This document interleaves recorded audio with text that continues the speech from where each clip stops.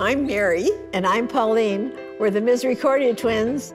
And bad manners make us see double. Okay, this is a tricky course because the question is, how do you eat your noodles? In Italy, they don't use this. I know, I was going to say that. Yeah. I didn't know you knew that. I knew that, yeah. Yeah. Well, because I ate that way with a friend, and she said, she lived in Italy a couple of years. She said, Italians don't eat it that way. Well, hello. Noodles are actually a pain in the butt to eat sometimes, aren't they? I can't find any other way to eat them. If they don't give you a spoon, you use your fork and knife. And you cut the noodles, and you do it that way. But you don't cut it all up in little bits. How would you use the knife if you don't cut it? Oh, well, when you eat penne, how do you eat penne? Don't you eat it with a knife and fork? I do. Yeah. Yeah. But that's not angel hair pasta. I mean, how do you eat that with a knife and fork? You carefully. And this is actually really difficult to eat this way as well. This is better. This is good pasta to eat this way because the other stuff, the angel hair. So don't put too much on your fork because by the time you've wound all the noodles around, you have a great big, look at how big mine's getting. I have to admit, I was very surprised the first time I saw the use of the spoon. But once I used it, it's just so much better. It's actually making life easier, so yeah, I'm okay with it. Pasta is one of my favorite dishes, probably because we're Italian. We wanted to mention to you, we grew up in the Italian ghetto in Ottawa. Oh. Well, it was a ghetto. A ghetto is where all the same people of the same ethnic background live. It has a bad connotation, though. The word has a bad connotation. It's because there might be crime and everything. Yeah. We lived in the ghetto. I'm telling you right now, it was a ghetto. So let's call it a village.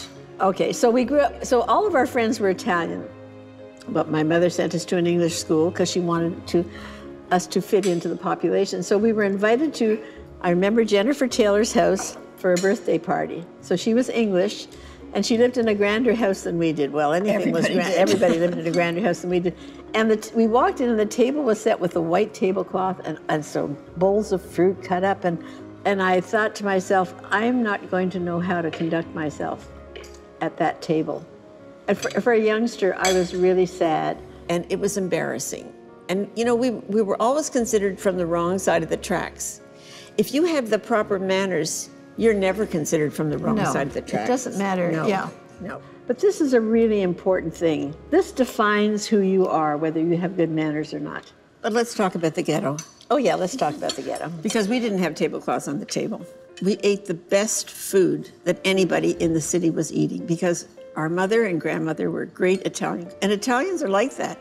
They make the finest food, but they don't know much about presentation. But no, did you not listen to how we grew up? We got one utensil on the table. Yeah, you want a fork? Go get the fork. You want a knife? Go get the fork. You want salt and pepper? Go get the salt and pepper. No.